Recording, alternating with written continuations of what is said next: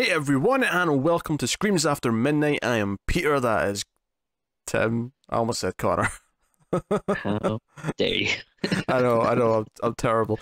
We talk about horror movies on this show, and in this episode, we are tackling Satan's Slaves, which is an Indonesian horror film, which is weird because I don't think I'd ever seen an Indonesian horror film before a couple of weeks ago, and we've done two of them pretty much back to back, so that is odd. But yes, so we'll start spoiler free as we always do. We'll give you a warning in the middle before we go into spoilers. The premise of Satan's Slaves is that we have this family that has the eldest daughter who's in her 20s. We have a teenage son and then two younger sons, and their mother is sick and dies at the start of the film. That is kind of the opening of the film, is that she dies, and once she does pass on, weird ghostly things start to happen around the house. And that's kind of it. In terms of spoiler free, I think that's the gist. I mean, yeah, essentially a haunted house movie. Yeah. I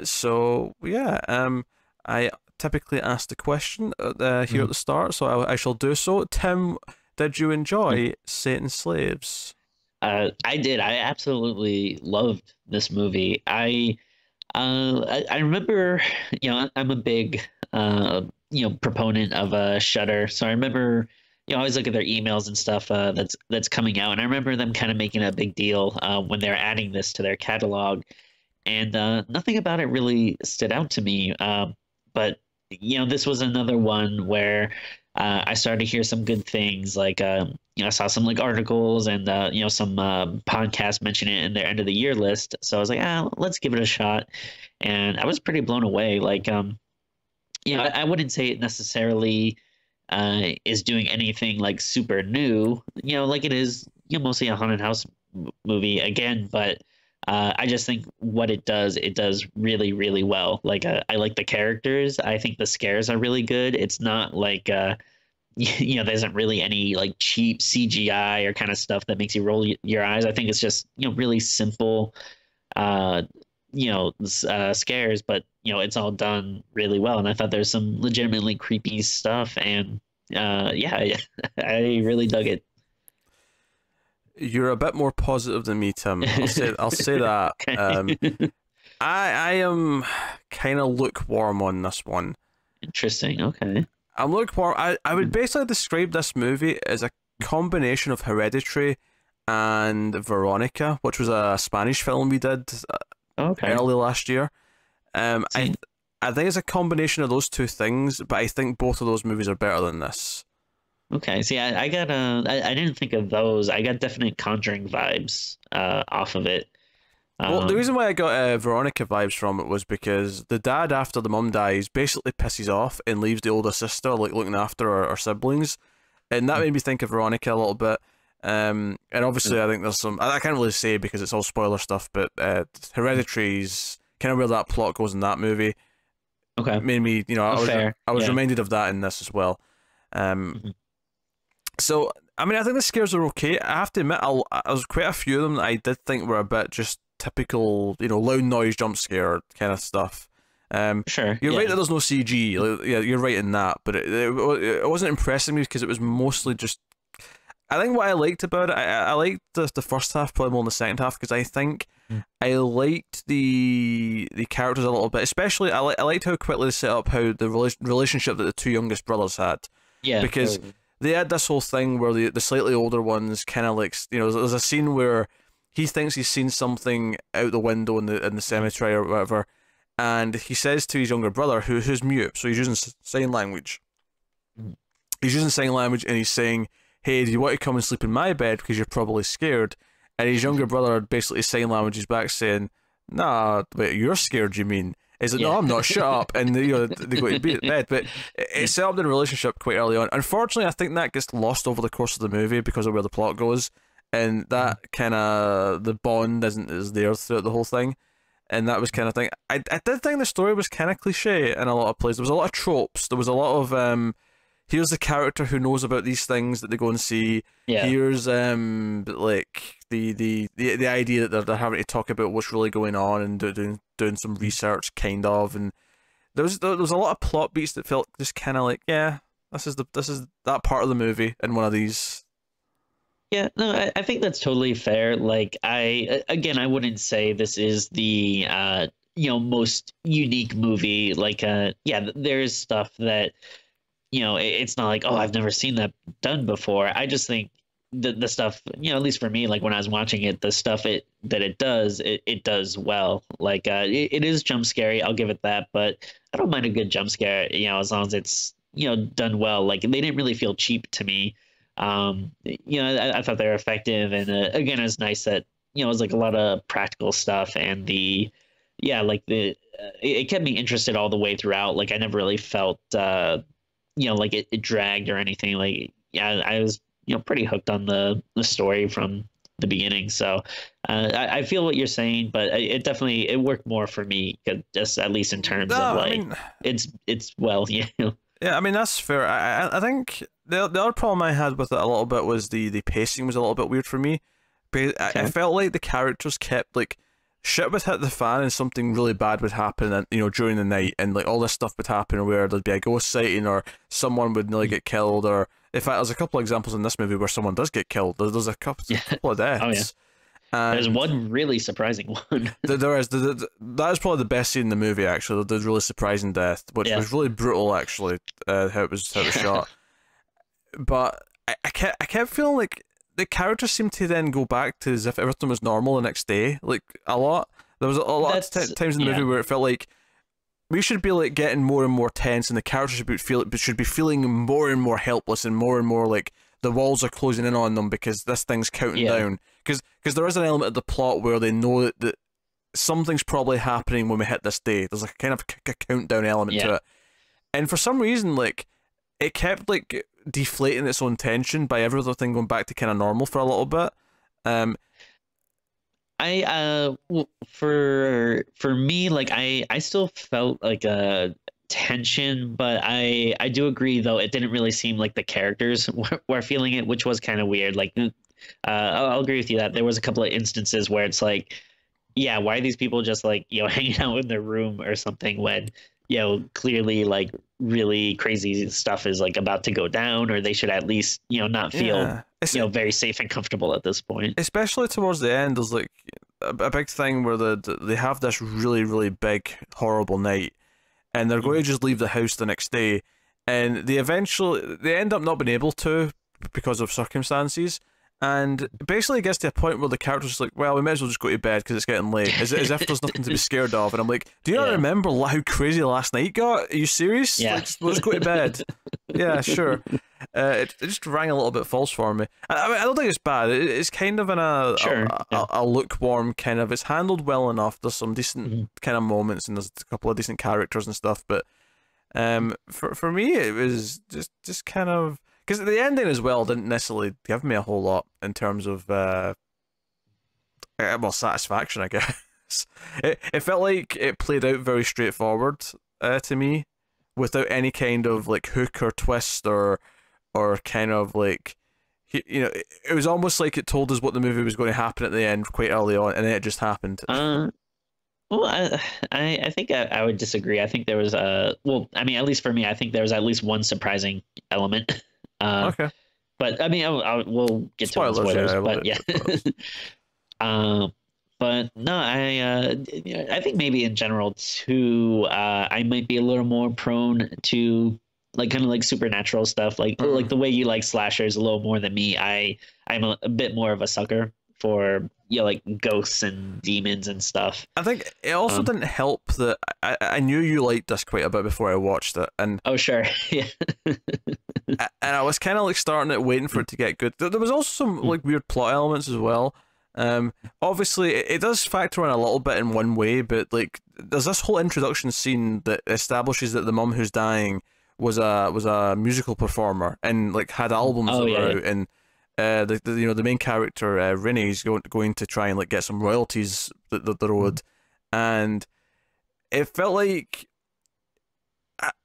I felt like more was going to come from this like element of the character, and there is one like cool thing that comes from it, but it's very kind of small comparatively speaking to in terms of how it functions in the plot, rather than just being a cool thing from the setup, if you will.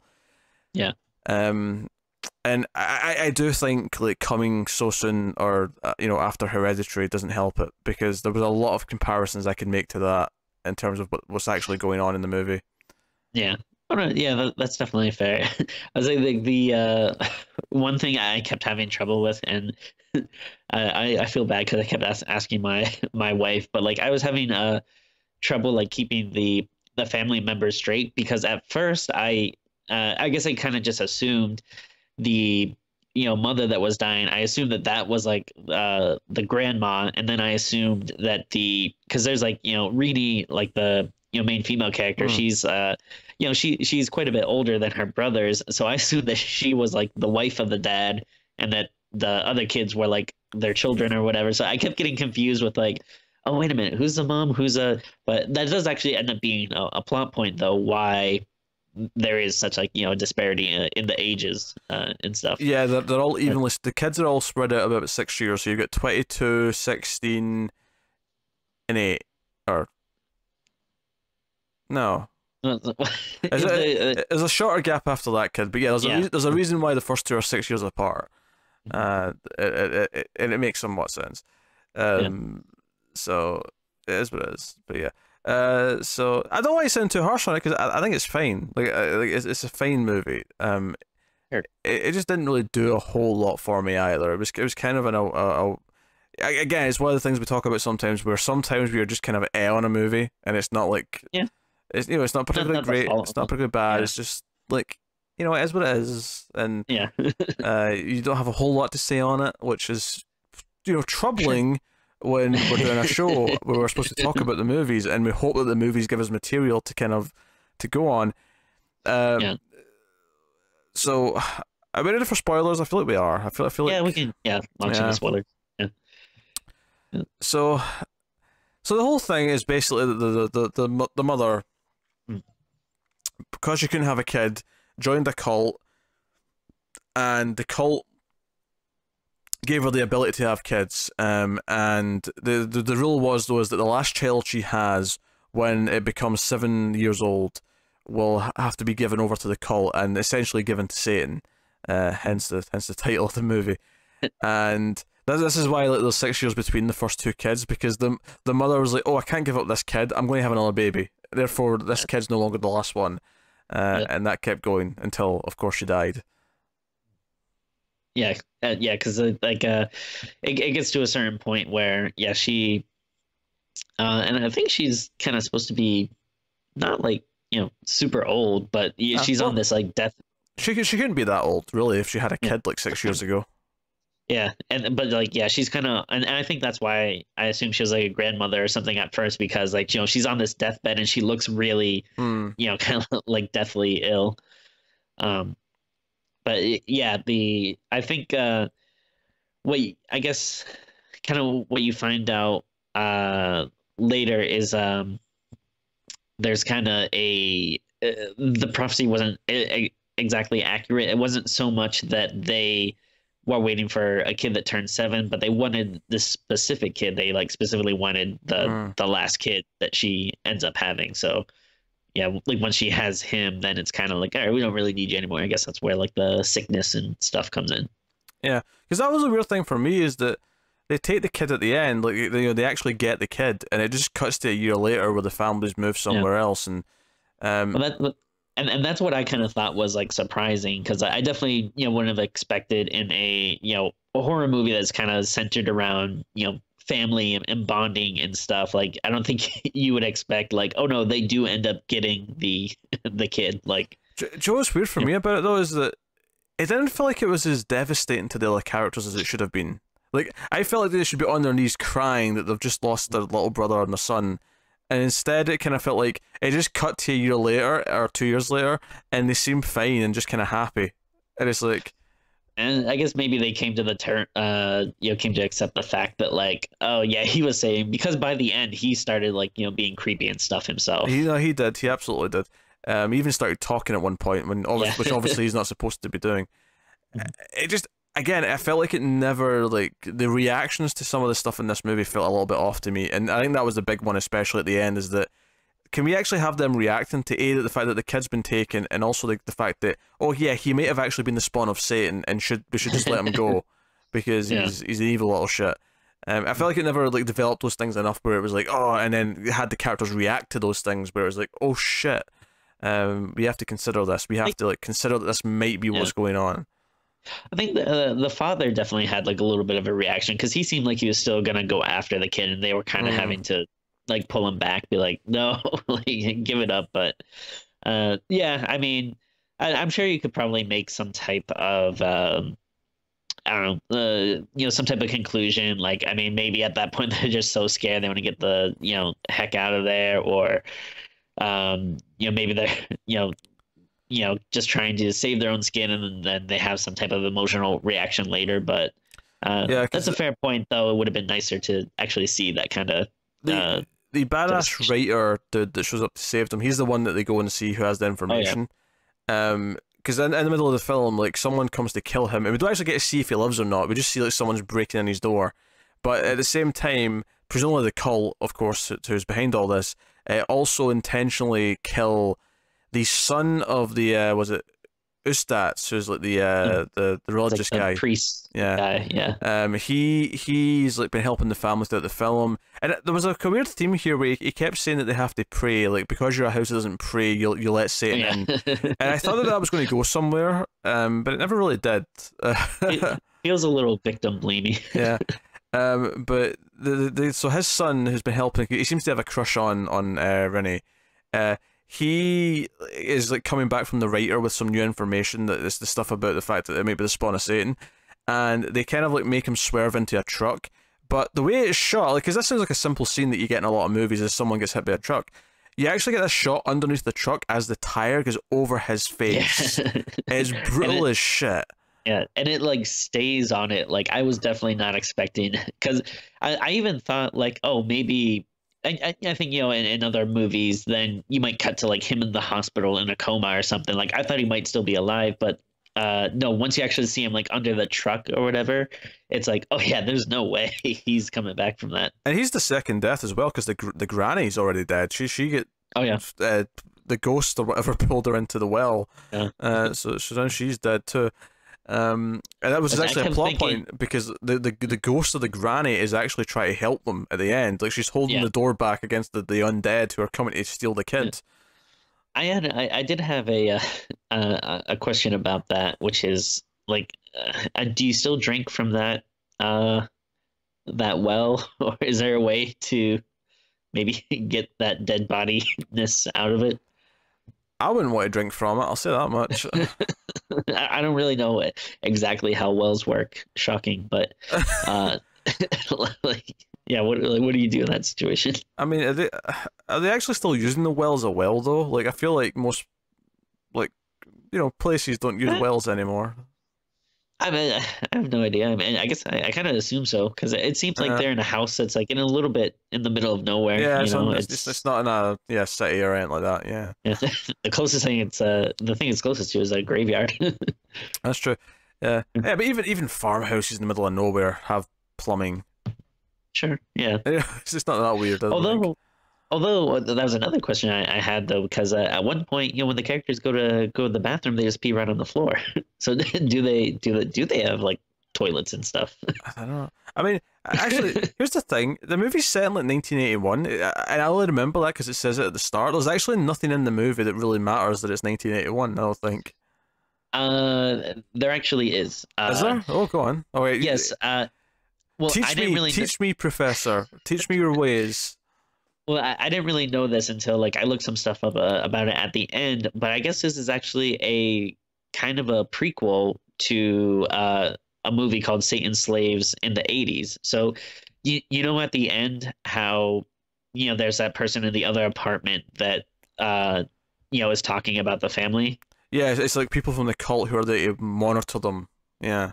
Yeah, I guess that's like one of the main characters in the 1980s movie, or is supposed to be. I don't know if it's the same actress, but it's supposed to be like the same character. Well, it wouldn't be, because the actress will be like a lot older now. Much older. Yeah, like she's pretty 40 years older.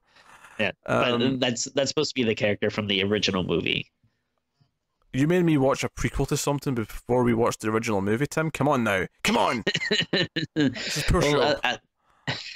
Well, I think when I had heard about this movie, I think they had said it's like a pseudo remake. That's what I was under the assumption. I knew there was an earlier movie, but which I don't know, might be hard to find. I don't know if it's how available it is, but wait, so this family goes through all this again with these neighbors?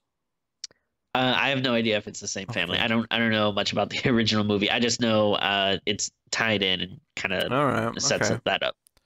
Okay. But that's why it takes place in. Fair enough. I thought it was just to get around like cell phones and shit.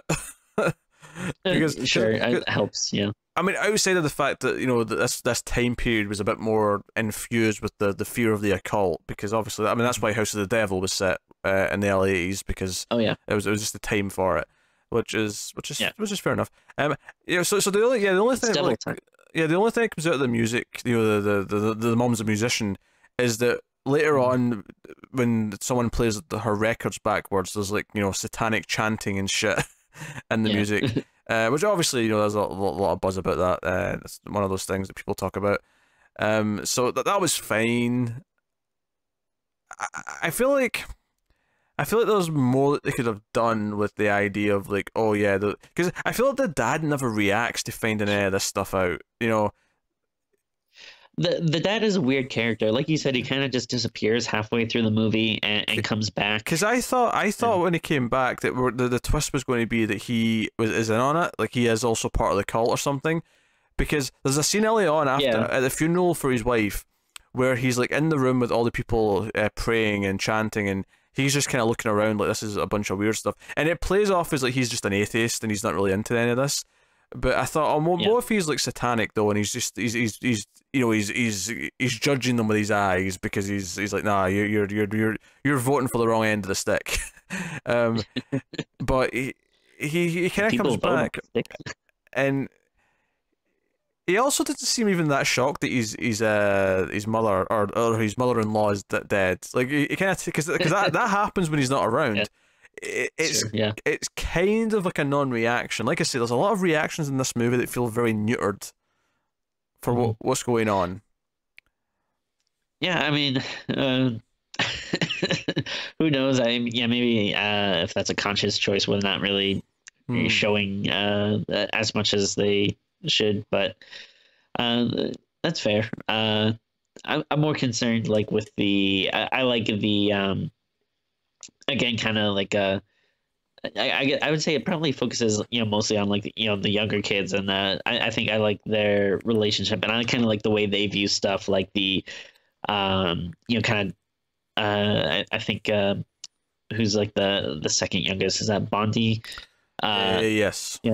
Yeah, so like I like kind of, he's a little more afraid, and he has kind of all this like superstitious fears. Like he heard that you know, he mentions that like, oh, like I heard, you know, when a loved one dies, like, you know, the last person to leave the grave, like when they take 40 steps, like after that, like they'll rise up or whatever.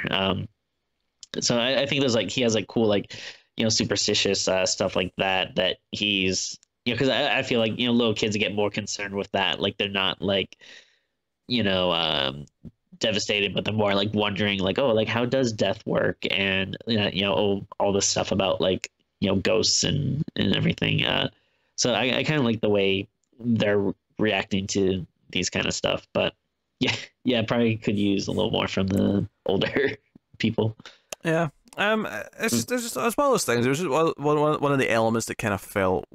It's probably the thing I liked the least about the movie. Is just how the reactions to things felt kind of weird throughout. It really didn't bother me. I like, because I think the story, like, it keeps me interested, like, you know, the whole way through, and like you know, I'm not denying that you're not bringing up good points, but it didn't really affect me the same way when I watched it. Yeah, I think the difference is that by the time I got to them going to see the guy and him like telling them about Satanism and stuff, I was like, oh, we're doing these tropes, and by that point I was just seeing how it's slotted into the formula as opposed to what it's doing that's different or interesting. And you know, that just kind of from that point on, I was just kind of half in. I mean, I had 1 foot in, 1 foot out. and it never really quite like grabbed me back in again, and in the way that I would have wanted it to. Yeah. But it's a shame, but it just kind of it was just kind of how I felt as I was watching it. I never felt like totally engrossed in what was happening. There was a few moments early on where it was trying to, like I say, I liked the relationship between the kids, and the rest of the characters were fine. It does a good job at the start of like making you like most of the kids in some way or other, because you have the older son who's 16, Tony, who like sells his bike. He's got like a motorbike, and he sells it because the family's having money troubles. And we see obviously the sister Rennie. She's like trying to look after everyone. She's doing her best to like try and be the mother figure for the family. So you kind of grow to like most of the characters, and you like them well enough. So I thought I had a really solid start because of that. I thought the first like 20-30 minutes I was mostly into it, and then it kind of started to go down the obvious trappings of the genre of the supernatural satanic cult. Claimed a child genre, which bizarrely actually is its own subgenre at this point. There's enough of them that it actually kind of works. You got Rosemary's Baby, you got Hereditary, you got what else? There's a few others. There's definitely some more. I like the term "claim the child." Well, that's what it is. They've claimed the child. Yeah. The devil's claimed your baby.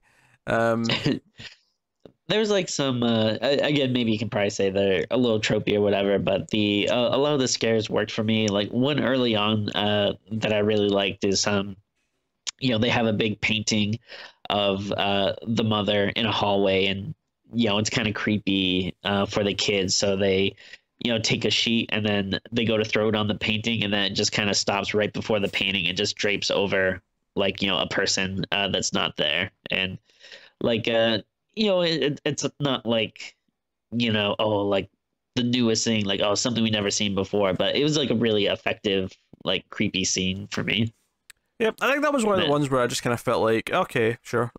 Like, I get what you're doing. And then like and then like all the stuff like with early on, like they set up that the mother has this bell that she rings for anytime she needs someone to come up. So then there's a lot of stuff that's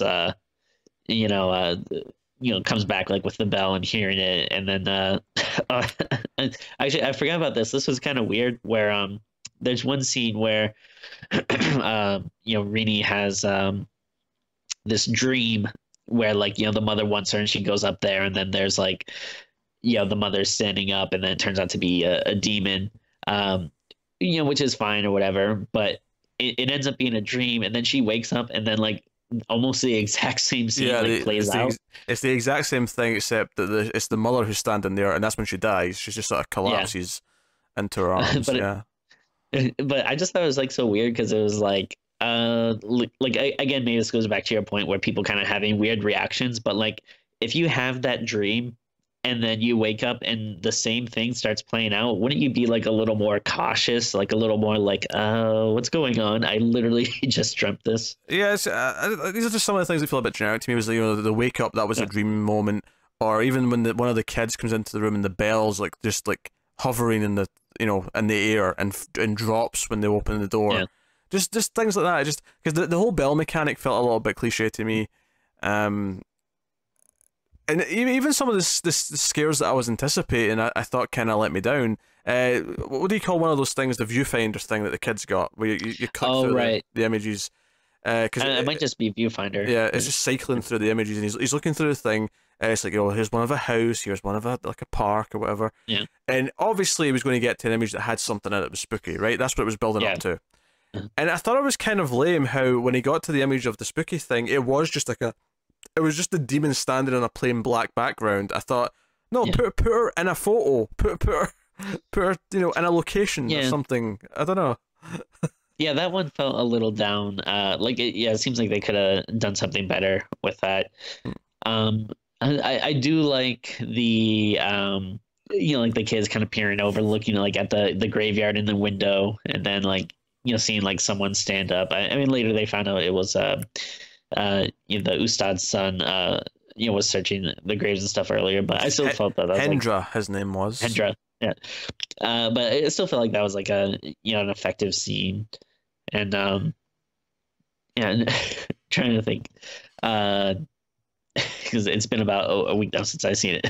So trying to think if there's other stuff, but I mean that like a couple of scenes like that stuck out in my mind, and they worked on me. It feels very, um, it reminded me a lot of like James Wan's stuff, like again, like kind of like Conjuring, Insidious stuff, where I do feel like that with those movies, they do a lot of jump scares as well. But I'm not necessarily against jump scares if they, if they are done well and they can be effective. Which, I'm not gonna say everything in this movie was super effective, but most of it did work on me. I think I'm the opposite. I think most of it fell a little bit flat for me. Not in like a super, oh, this is terrible or anything. Just right, yeah. Like, oh yeah, they're doing this thing. Yeah, I've seen this before. They're doing this thing. I've seen it before. It was lacking kind of the hook or the consistent atmosphere to kind of keep me into it. And as a result, I end up feeling kind of, like I say, lukewarm on it as a whole. So. Yeah, that's a little fair. I do like it does get kind of crazy at the end, like once they have basically like I mean maybe they're trying to do much, but I still like that, like they have like the whole cult is outside and they're kind of like planting these seeds and it's raising the dead, and then it's getting kind of crazy. I think that's kind of the thing though. Like if you're not in the tone, if you're not like sucked into the movie and you're on the ride, right? You're not along for the ride. I think when you get to the crazy stuff at the end, that almost like makes it worse because you're not into it, and it feels like it is doing all these random things and it's not earned them. Whereas if you're actually along for the ride and you're kind of engrossed in what's happening, when it starts doing crazy things towards the end, I think you're inclined to be like, oh my god, this is happening, and you're so invested in the characters that when all this crazy stuff starts happening, you at least hopefully will react to that and respond to it because it's what's happening to the characters. Whereas if you're not into it and you get to this stuff at the end where it starts doing all these crazy things, I'm like, okay, it's just throwing shit at the wall now and seeing what sticks. It's just doing all these crazy things. I guess the one big thing I will definitely agree with you on is the that writer character, that like a cult guy. That definitely did feel like a big like a ex machina kind of thing that that it felt a little too easy, and then when he shows up in the end it's like, all right, that's pretty convenient. Like it didn't bother me super much because I was really into everything else that was going on, but I'll agree that wasn't the best. I think if you want a supernatural horror movie about a bigger sister taking care of her younger siblings, I'd recommend Veronica, which we reviewed a while ago. Veronica was really good. Spanish film. That's one where the actual supernatural plot's not even that great on its own. It's just that the characters are so good, and her protecting our siblings is so good that it really works from that side of things. And then Hereditary, I think, was a better film about the occult and that kind of, this kid belongs to Satan kind of thing. Yeah. I did really like the characters in this, but I wonder if maybe it's at a bit of a disservice because there's so many. I don't know if it's maybe a little harder to focus on them, because like I agree with you. Like you probably get the most from the two youngest and their relationship, but like I still like the other characters, but it doesn't really feel like you get that much from them. Yeah. So no, I think that'll pretty much do it. So we can rate the film. Sure. Timmy, if you've got a number in mind. I mean, well, obviously, I liked it. A bit more than you, so I'm assuming it'll probably be pretty different scores, or at least a little bit of a gap. But a change, because we have been on a bit of a streak of rating things very closely. So it is nice, but I'm actually gonna give it an 8 because I was like really impressed from it. Maybe.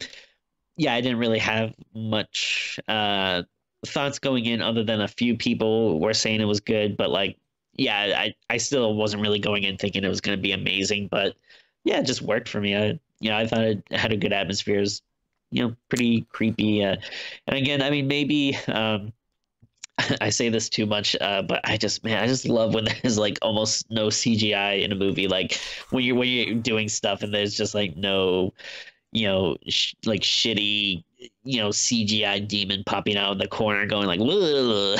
I don't know what. But yeah, 8 for me. I really liked it. Yeah, I'm not gonna go anywhere close to that high. I think I'm gonna go with a 5.5.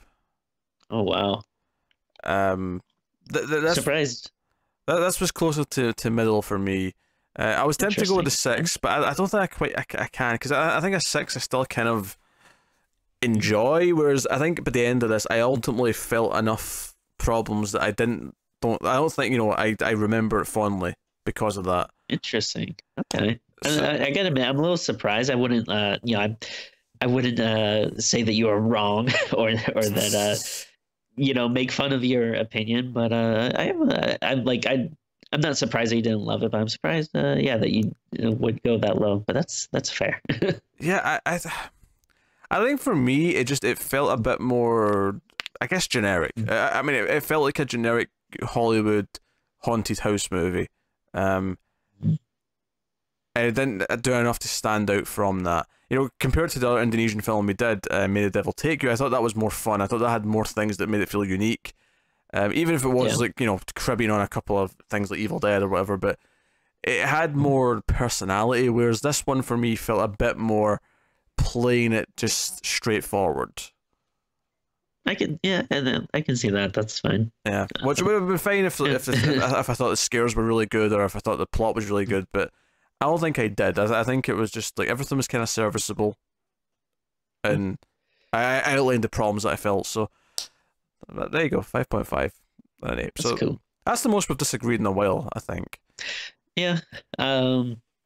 It's one of those hard ones though, where like I feel like it'd be easier though if you are like, what are you talking about? This is a horrible like piece of shit. Like it's even that it's not much of a because I can still see your points. I feel like but it's a little hard to argue because I think they are valid. It's just one of those ones where ultimately it just comes down to like, well, it worked for me, it didn't really work for you. Pretty much. So that has been Satan's Slaves, and this has been an episode of Screams After Midnight. You can let us know what you thought of the movie in the comments below if you've seen it. You can like and subscribe, all that stuff. That helps us out a lot with YouTube's algorithms and stuff. Of course, you can rate us on the iTunes or your podcast app of choice as well if you listen to the audio feed.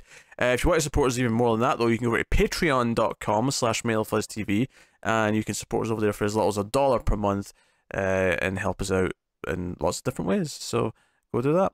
But otherwise, that's us. Get us on Twitter at Screams Midnight. That's important. Follows on the Twitters. You can get me at Wibble89. You can get Tim at Tim Vergulish. They're on the screen if you're watching the video. If not, then go watch the video and you can see what the Twitters are. if you don't know how to spell anything that I just said. But that is us. So thank you once again for watching or listening. We always appreciate it. Keep watching scary movies, guys, and we will see you next time.